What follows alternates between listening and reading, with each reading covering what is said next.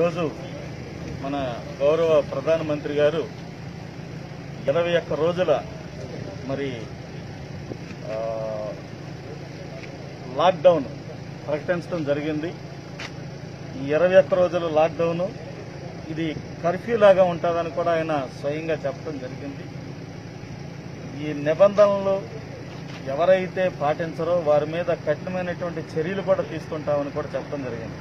అలాగే మన గౌరవ ముఖ్యమంత్రి వర్యులు కూడా మరి చాలా కఠినమైనటువంటి చర్యలు తీసుకుంటామని కూడా హెచ్చరించడం జరిగింది.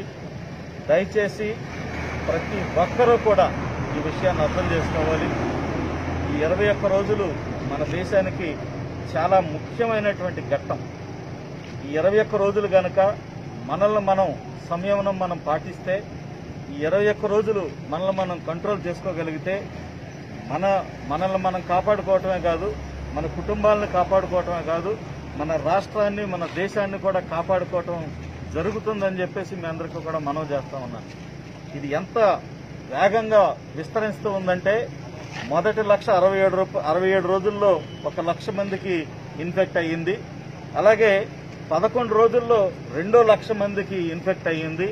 ఇప్పుడు 4 రోజుల్లో 3,00,000 మంది ఇన్ఫెక్ట్ అవుతారు. ఇది సెకండ్ స్టేజ్ నుంచి థర్డ్ స్టేజ్కి వచ్చింది. మొదటి దశలో ఉంది, థర్డ్ స్టేజ్ మొదటి దశలో ఉంది.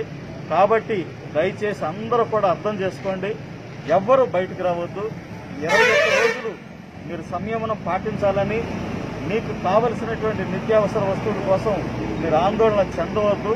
ఎందుకనంటే నిత్యావసర వస్తువులు అందరికీ అందుబాటులో ఉండేలాగా ప్రభుత్వం తగిన చర్యలు తీసుకుంటూ ఉంటుంది. మరి ప్రతిరోజు కూడా నిత్యావసర వస్తువుల కోసం మాత్రమే, అది కూడా ఇంట్లో ఒక్కళ్ళు మాత్రమే బయటకు రావాలి. మిగిలిన వాళ్ళందరూ కూడా ఇంట్లో ఉండండి, హాయిగా హ్యాపీగా ఉండండి. మరి రష్యా లాంటి దేశాల్లో అయితే 5 సంవత్సరాలు కఠిన కారాగార శిక్ష కూడా విధిస్తామని చెప్పడం జరిగింది బయటకు వస్తే. అలాంటి తీవ్రమైన చర్యలు మన దేశంలో తీసుకోలేదు. కానీ తీసుకోవటానికి ఏమాత్రం ప్రభుత్వం వెనకాడదని చెప్పేసి ఇందాకే అందరూ చెప్తూ ఉన్నారు, పెద్దలందరూ. కాబట్టి అందరూ కూడా సంయమనం పాటించి 21 రోజులు ఈ చైన్ని, ఈ కరోనా వైరస్ చైన్ గనక, ఈ సైకిల్ ని గనక మనం బ్రేక్ చేయగలిగితే మనమందరం కూడా మన కుటుంబ సభ్యులతోటి మన సమాజంలో హాయిగా ఉండటానికి అవకాశం కలుగుతుంది. కాబట్టి ప్రతి ఒక్కరూ కూడా సంయమనం పాటించి 21 రోజులు ఇళ్లలోనే ఉండండి, బయటకు రావద్దని చెప్పేసి మీ అందరికీ కూడా మనవి చేస్తా ఉన్నా.